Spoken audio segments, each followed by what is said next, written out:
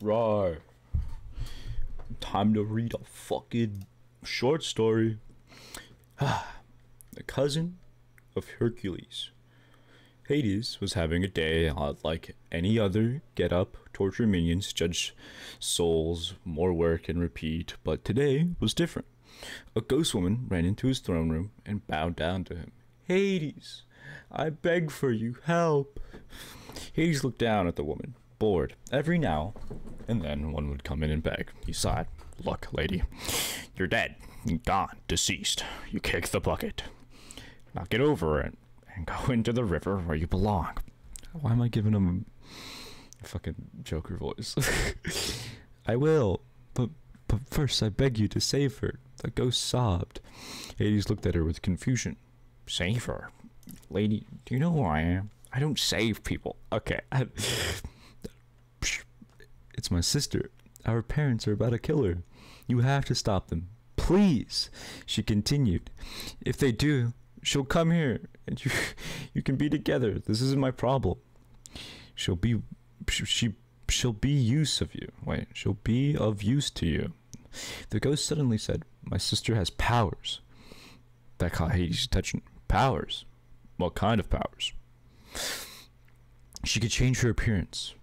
And once she got so upset, she burst into flames. My parents are terrified of her. When I tried to stop them, they killed me. Please, if you do this, you can keep her, and I'll go into the river. I'll be peace once my sister is safe. Hades thought about it. Interesting. I get a powerful girl to work for me, and maybe use her to take down Zeus. He turned back to the ghost. Okay, miss. Got yourself a deal. Let's go save your sister. With a snap of her fingers, they showed up in the house behind a couple that were sharpening blades. Hades cleared his throat. So, what's this about? I hear about you two wanting to kill your own flesh and blood. The couple turned and screamed. Ah! At the sight of him, which just made Hades grin more. Just wait till you two move on. I have a special treatment for you two. And that will come sooner than you think. With a snap of his fingers, the couples lost their breaths and fell to the floor. Hades turned to the ghost. So where's your sister? The ghost ran into another room and opened a door. Hades followed and frowned at what he saw.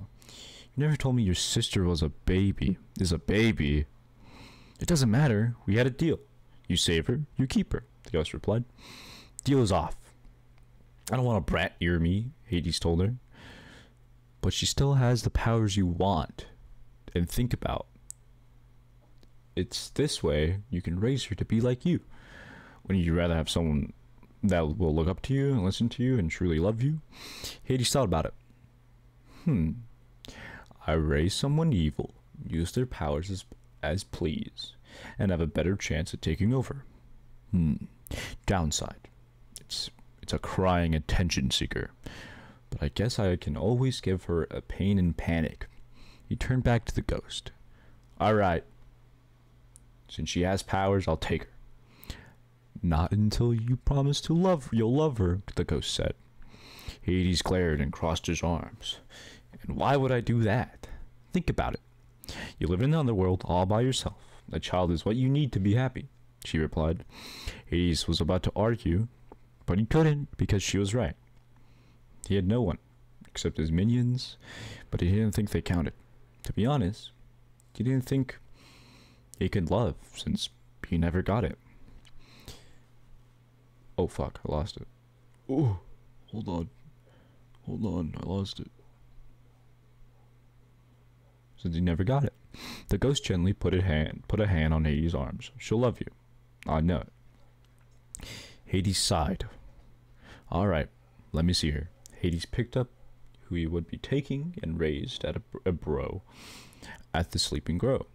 I don't see anything special. The girl looked just like any other mortal kid. Soft, smooth skin, a short hair covering her head. The ghost gently stroked her sister's cheek. Come on, wake up and say hello to your new father. Slowly, the girl's eyes opened. They were blue. Her eyes landed on Hades, who was staring down at her. The girl in his arms saw his flaming blue hair and made her hair do the same thing. Do the same. Whoa! Hades almost dropped her from being so surprised. Now very curious, he made his flames turn red. The girl he's holding giggled and set her whole body on fire, making him almost drop her again. But he kept a tight grip. The ghost chuckled. She loves to show off. Hades smiled. You know what? I think I'm going to love this. About an hour later, Hades was on Olympus and just saw his brother with his son Hercules. Hades made himself known. How sentimental. You know, I haven't been this choked up since I got a hunk of moussaka caught in my throat. Then he walked away forward with everyone glaring at him. So this is an audience for... so is this an audience or a mosaic? So, Hades, you finally made it. How are things going in the world? Zeus asked, putting his hands on his brother's shoulder.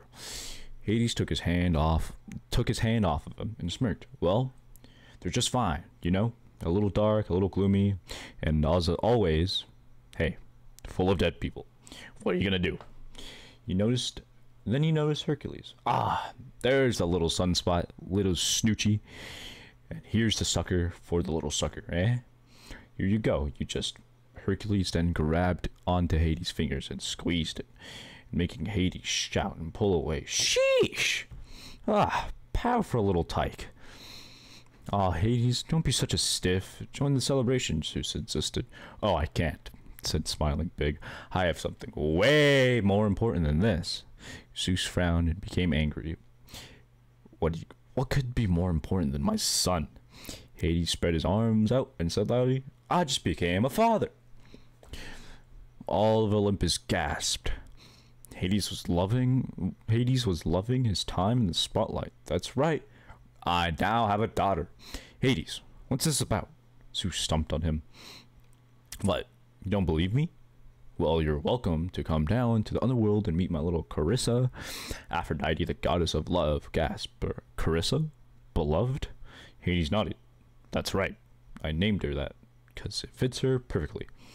Now, if you excuse me, I have to get back. I don't want to pay the babysitter more than I have to. And with a snap of fingers, he was gone. How long is it? 7 minutes? I can go for a little longer. Hades walked over to his daughter's room to see she was reading a book. She was reading looking bored. Oh, Carissa, I have a surprise for you. Carissa looked over to her father, blinking up at him. What's the occasion? You're going to school.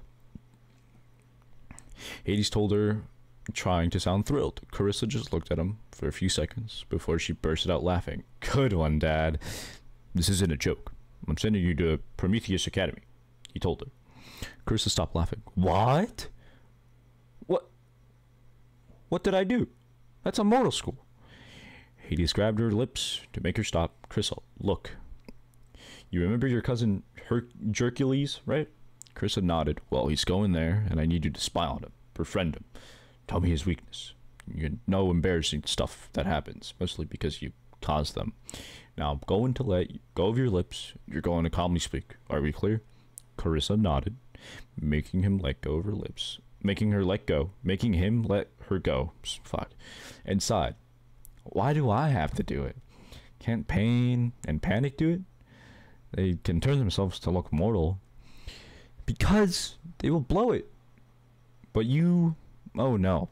You are too much like me that I know only you can. Hades bent down to her level so they are eye to eye.